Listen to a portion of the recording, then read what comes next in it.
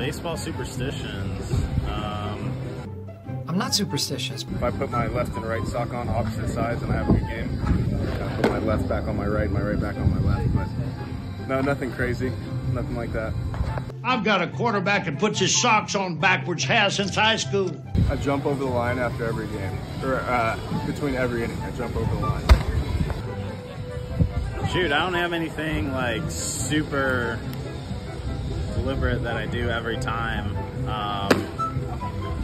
I'd probably say, if anything, just put my stuff like in the same spot on the bench, you know, before the game and during the game, like, you know, your little, where you put your helmet, your bat, your glove, all that stuff probably. I am a little stitious.